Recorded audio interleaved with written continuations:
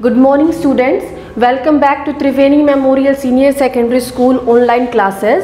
Students, in our last class we started discussing one of our chapter, that is agriculture. So today we will continue ahead with our topic major crops. Major crops means those crops which are edible at most in different part of the world or which are produced in different part of the world. So let's see students. Definitely, as I already told you, if you need to produce a particular finished products like biscuits or bread, you need raw material in the form of wheat, in the form of rice, in the form of maize. So what are these? These are crops. So let's discuss about them in detail. Firstly, rice is there. So what we can say, rice is one of the major food crop of the world. That is, in most part of the world people used to eat rice, or whenever you are visiting any different country you can find rice there. It is a staple diet and it is present in tropical and subtropical regions. Now we will talk about the climatic condition. What sort of climatic conditions are required to grow rice? So what we can say, rice needs high temperature and high humidity and rainfall. If in a particular area high rainfall is not there, suppose if we talk about Rajasthan, very less rainfall is there, and we will try to grow rice there, that would not be possible, because it is the condition, mandatory condition to grow rice. We need high temperature, high humidity and high rainfall and presence of clay soil, because clay soil can store or absorb the water for a long duration of time. Now where it is found? It is found in different part of India and world also, like in West Bengal, in Bangladesh, etc. Thereafter our next crop is wheat. What sort of climatic conditions are required to grow wheat? It requires moderate temperature and moderate rainfall. Moderate means medium, neither very high nor too low. And it needs bright sunshine also during all the time of harvest, because bright sunshine, if it will be not there and rainfall will be there, it can ruin our production of wheat. And again it required loamy soil. Thereafter, what are the various places where it is found? It is found in the world in different places like Russia, like Argentina, Canada, etc. Then millets. Now what are millets? All your coarse grains that we used to eat come under the category of millets, and they need less fertile and sandy soil, and it is a hardy crop that needs low rainfall. You can, if you want to grow millets, then you have to grow it in the area where less rainfall is present and high to moderate temperature is required and adequate rainfall.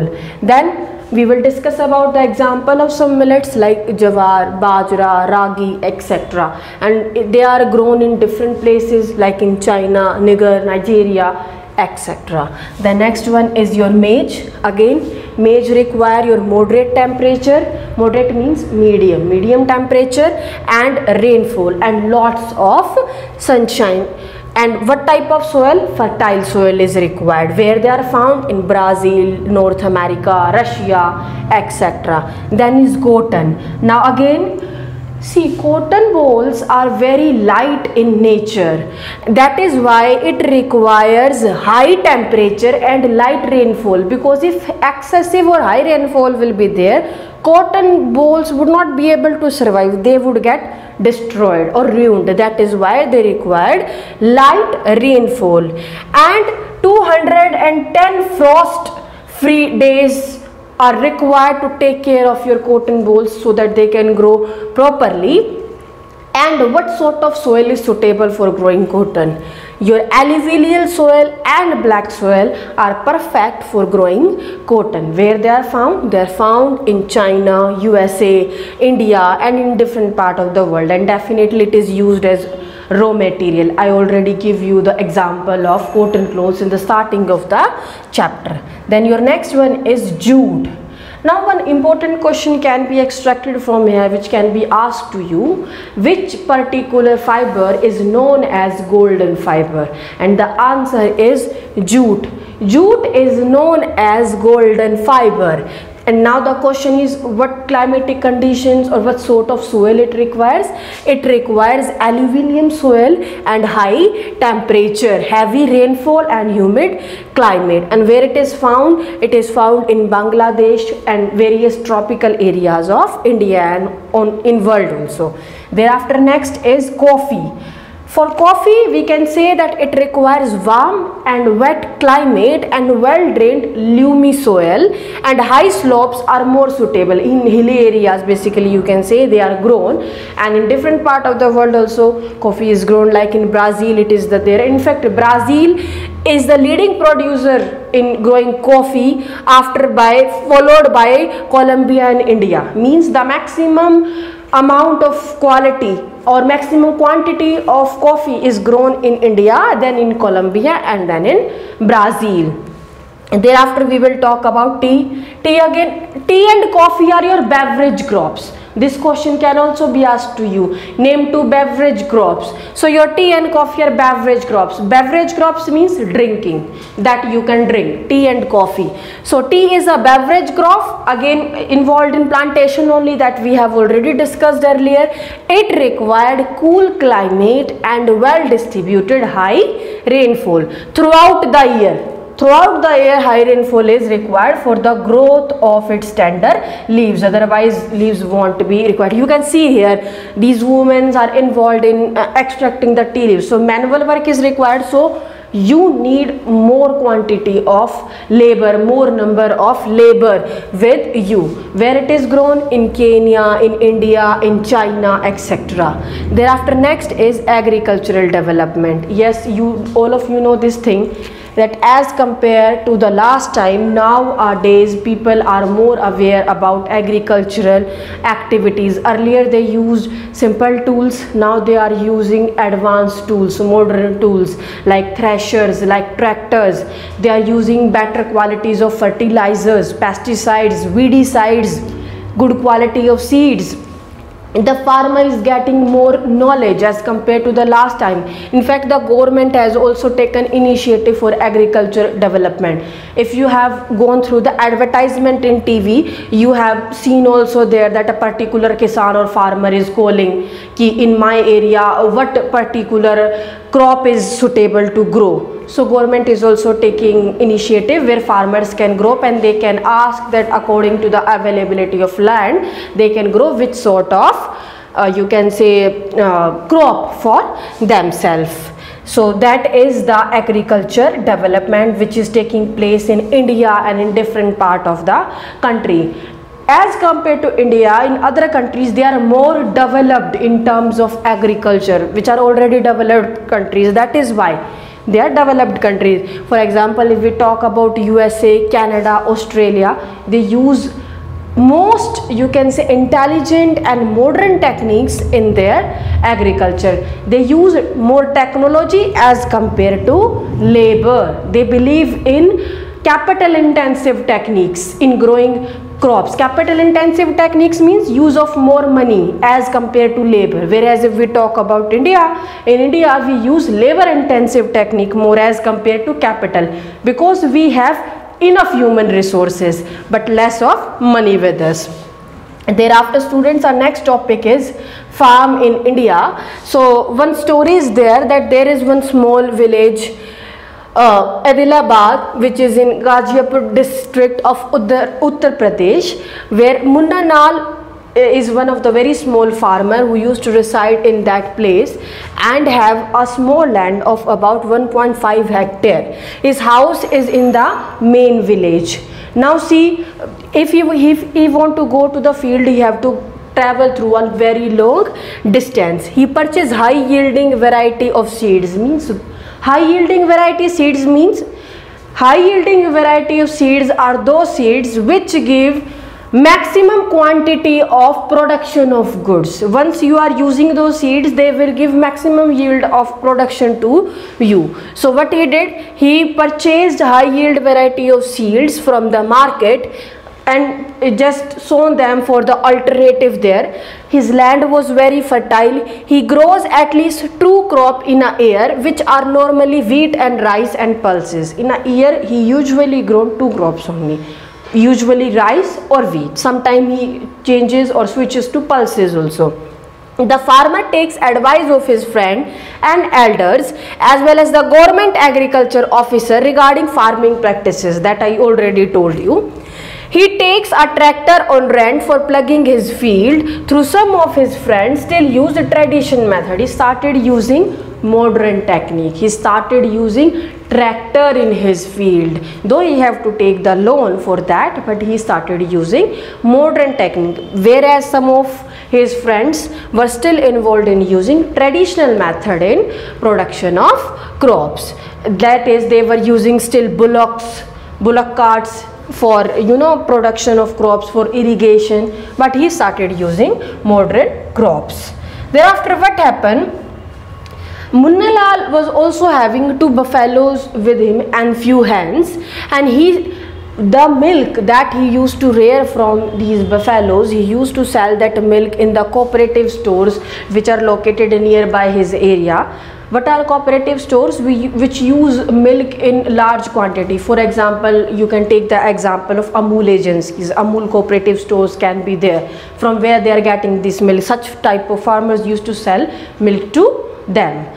So he used to sell that milk to these nearby located cooperative store in his town, and he is also the member of one of the cooperative society which keeps on advising him what sort of seeds, what sort of animals you need to rear, so that you can get maximum amount of profit from that. And all his family members also help him in rearing or in the production of these crops, and he take all the favorable conditions and took all the steps so that he can maximum yield, maximum production from his crops. But irrespective of taking care of all these things, once he used to extract the crops, he faces various problems. For example, like in the starting with take example of tertiary activities, he faces the problem of arrangement of transportation.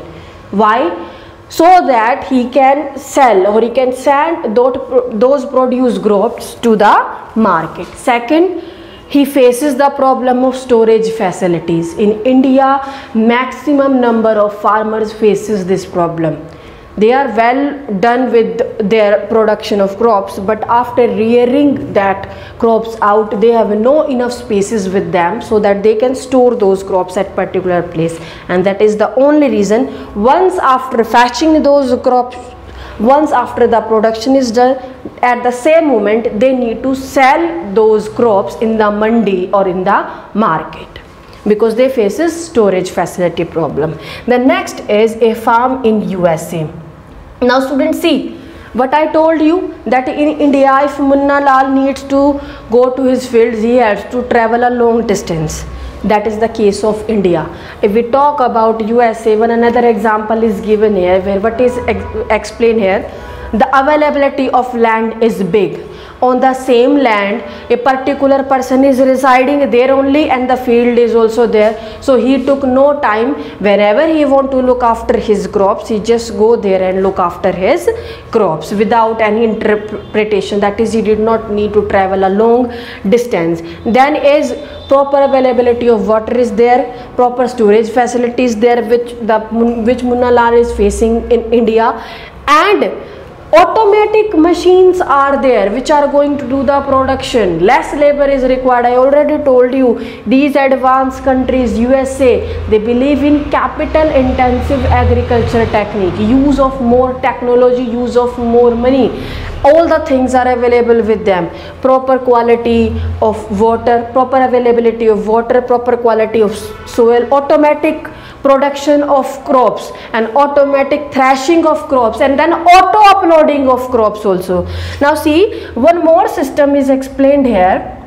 What this person did, he just put one of the satellite connection and get it connected to his computer. Now he need not rush to the field again and again. From his home only he is watching the computer, and from the satellite connection he is coming to know what sort of activities are taking place in his field. So what is that? All these are modern activities and use of less labor is required.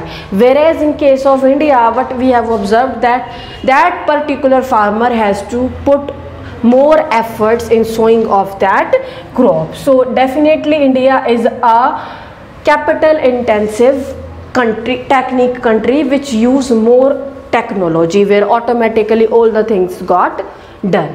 So students, that's it about, and of course storage problem is also not there.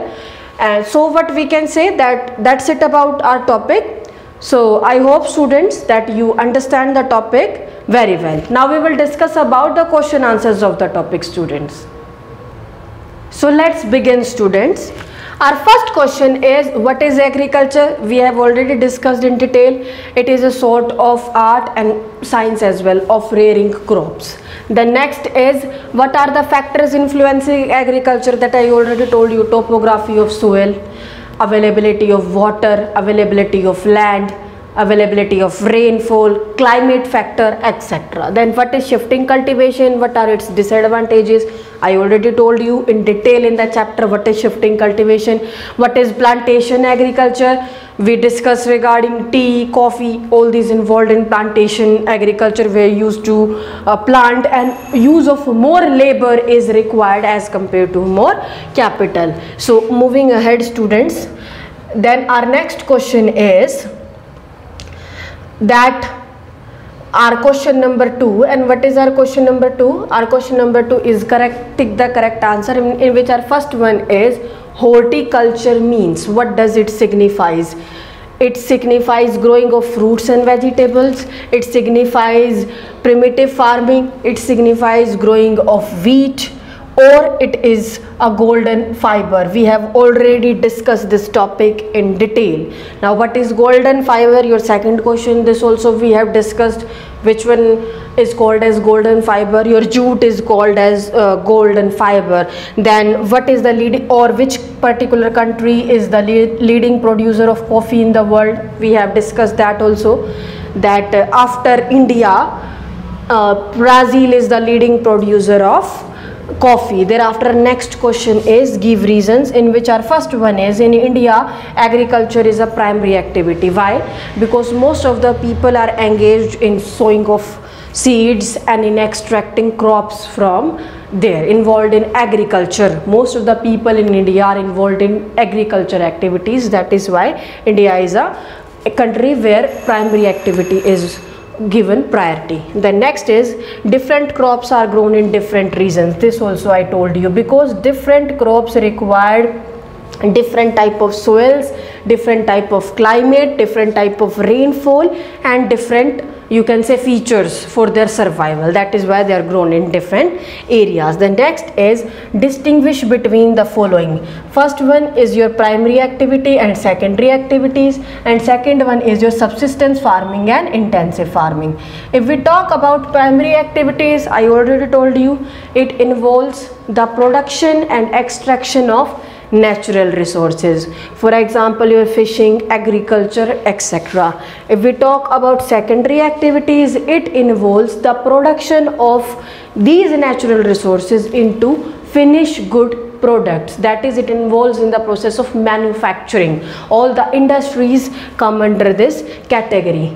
Then is your subsistence farming and intensive farming. That sort of farming which is done by the household labor. Household labor means by the family members only, and for feeding family members only is subsistence farming, and where the availability of land is small.